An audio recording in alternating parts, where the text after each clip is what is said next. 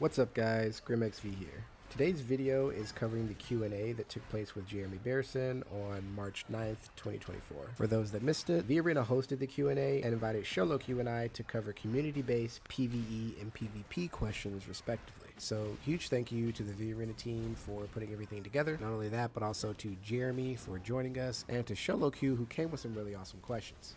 You can find links to Xolo's and V Arena's channels in the description below. Now, the original Q&A lasted over 2 hours and covered about 61 questions. So while we will hit the important bits and touch on some of the others, this video won't cover everything. But fear not, for those interested in watching the full VOD, you can find it on the V Arena Twitch channel, and I'll also be uploading an edited version to my channel later this week. I do encourage you guys check it out if you have time, since we had some pretty interesting discussions as well. For anyone wanting to see an outline of the questions, you can find a summary containing most of them on the V Arena Discord. Alright, now that that's out of the way, let's dive in. During the course of the interview, we discussed a wide variety of questions ranging from quality of life, PvP balance, spell functionality, and more. Please keep in mind that, as with any other pre-release information though, what I'm about to share with you could still change. Covering the biggest pieces of news first, we now know that there will be a 4th shard within the new in-game zone. Here's the clip. I know in Gloomrot we got the introduction of Adam and that introduced a new shard. Are there any plans to introduce a new shard with the in-game zone as well? Yes.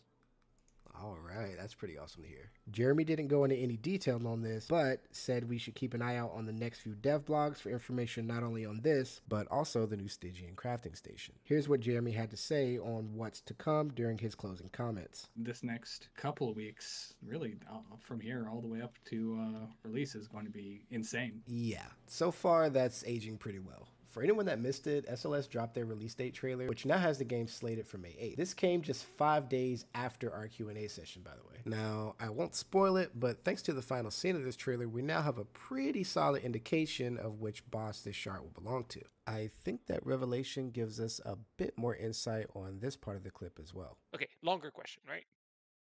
There is absolutely no presence of vampires in the game, right? Other than you, like the players, and Knight Marshal, and obviously the additional bosses that are coming. Will there ever be like a hub specifically for vampires or anything like that, where you can go and purchase certain items instead of just from human traders? Hmm. Hmm. Next question. It's a pretty good When I question. hear the humming, it means that he's not gonna answer it. It's just like, that wasn't on the list. Why are you What I love asking? about what I love about a lot of questions like this is that they're very often the answer is something very interesting that is not quite what you asked, but is similar and I can't quite answer. No, So yeah, just keep your eyes peeled in the future. Next up for big news is what we learned about spell passives. While we still don't know what all of them do, we now know that we'll be able to unlock all of them, and that the system to unlock them will be similar to how research works in the game now. Now, for those new or just unaware, to unlock knowledge at the current research stables, you have to find different materials such as paper, scrolls, and schematics. Because of this, when the passives are unlocked, I think we can now assume that there'll be inherent benefits for each spell school rather than something you have to pick and choose. Since we get access to paper for the research tables as early as Farbane, I also asked Jeremy when the system used to unlock the passives would be introduced. He was hesitant to give a definitive answer, but did say it won't be something you farm only after all bosses have been defeated. Here's what was said. Okay, gotcha. So I assume that with you saying that we'll also be able to access all the passives once we clear all the bosses at the end of the game?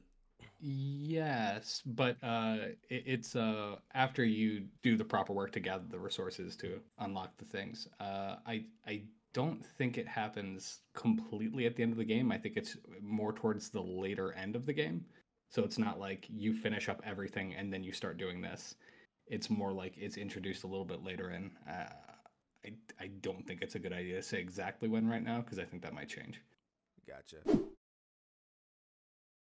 Thanks to the session, we actually got a lot of clarity on how spell points work. The new spell points are tier-based and are locked behind bosses specific to each school type. For example, Quincy and Clive would award Chaos spell points, while Nicholas and Gorswine would reward Unholy spell points. As for the different tiers, Tier 1 spell points will be introduced early on, with Tier 2 spells being introduced throughout the mid to late game. Tier 3 spell points will be used to unlock ultimates and will be available in varying quantities at all stages of the game. While on this topic, we did get into some discussion around imbalance between boss types for each zone and the effect this could have on the new system, namely the possibility of there not being enough bosses for the various school types to ensure everything can be unlocked. To this, Jeremy said, I think that's been reworked a bit. I would have to like go through myself to check out the actual balance of it. But when you finish Act 1 and you're like moving to Dunley, you'll have access to 2 ultimates, one Unholy and one Chaos one. So there is a balance issue in that way, I think, but I'm just not sure that it's an issue.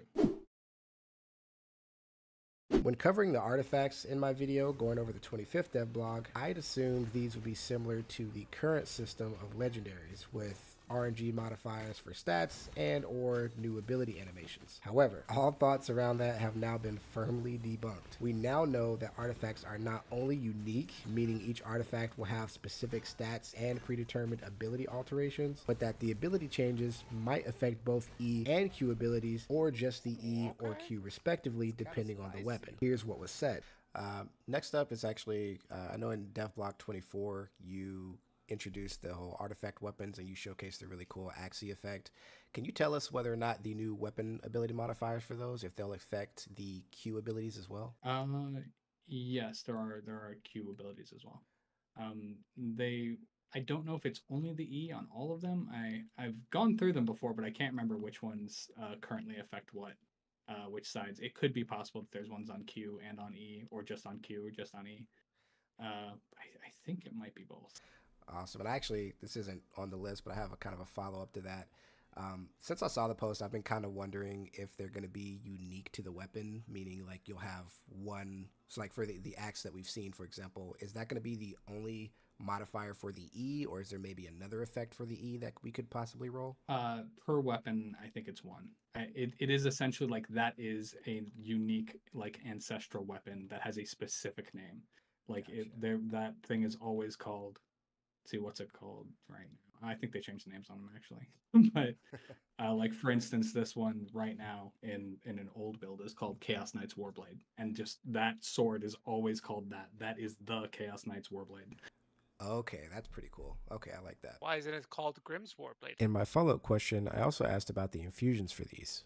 Do artifact weapons have exact infusions and in stacks, or will they be random, or can we choose? I think you might have just touched on that a bit. No, they're specific. So while the new weapons won't be as flexible as I originally thought, this is still something I'm extremely excited about. This means we'll now have static farmable items to look forward to, similar to how the old GSR worked in pre-Bloomride. With names sounding as cool as the Chaos Knight's Warblade, I can only imagine what effects or stats these things have, and honestly I wouldn't be surprised if we're able to create whole builds centered around these items. I'm hoping the drop rate for these is actually rather low though, since haggling or offering mercenary services for the old GSR led to some of my favorite interactions.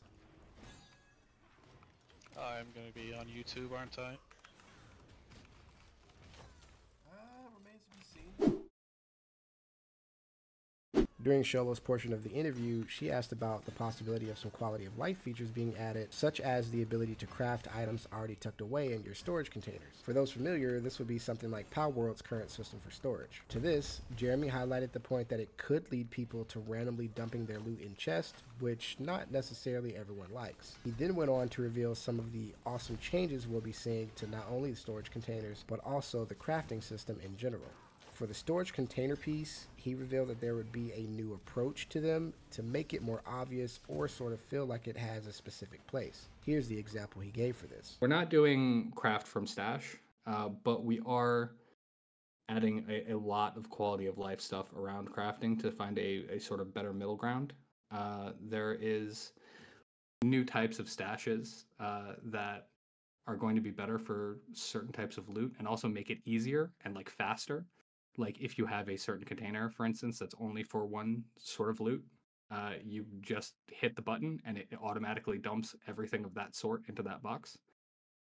and it allows you to on site immediately know where all that stuff is going to be. You're just like walking by, you're like, where are my herbs? It's probably in the big herb thing that's got herbs spilling out of it. He then went on to talk about crafting, and honestly, what's coming was really nice to hear. There's going to be a lot of huge improvements to the way crafting works in the UI, which includes like the ability to like pin like certain things to like pin a recipe so that you can go around and know what you need to get from your boxes instead of having to go back to check 50 times. And also things like if you have certain recipes highlighted in a crafting station, it will highlight in your inventory where those are in your inventory. So you don't have to look for them. You just like see them, you click it. Or you just click the button, it just puts them straight in. We also asked about the recently announced castle relocation feature. We still don't know whether this is coming for 1.0, but we asked what sort of cost the action would have, as well as whether it'd have a window of time associated with it. To this, Jeremy said he thinks the cost will be something pretty inconsequential, but that the internal discussion on how this feature would actually roll out is still being had. He did, however, confirm that all of your storage items, prisoners, and servants will be moved to the new location instantly. Here's what was said. Will you be able to shift the entire base? Like, what happens to the extra loot? Does it just end up in boxes everywhere, or? Yeah, it just kind of spawns with the castle heart. You move everything over, including your servants and prisoners and everything. You just sort of like place the things down and they transfer over with them. They have it set up so you can't actually transfer it until you've placed your servants and prisoners down, because the risk of sort of accidentally murdering them by leaving them behind was just a little bit too great. I know lately I keep talking about my hype reaching new levels, but honestly, the hype is real. One last thing I wanted to share with you is a post I spotted on X yesterday. Now, I have no clue what this countdown timer represents, but I'm familiar with and a fan of most of these titles, so let me know what you think in the comments below. And alright guys, that's the end of today's video. I want to give another huge thank you to everyone for helping me reach my first 100 subscribers. Hitting that goal and the views I've been getting lately have honestly happened way faster than I ever could have hoped. If you're new to the channel and like what you see, please go ahead and subscribe. It's free and really motivates me to make more content. Did you just pull the entire village, Grim? No, not exactly. Grim. No. Grim. No. Grim, Trying to get away from these little blasty brothers, but they keep coming. And you pulled the entire village? I'm dead. He is. He's actually dead. Yo, those comms. For now though, thank you so much for watching. This is GrimXV signing off.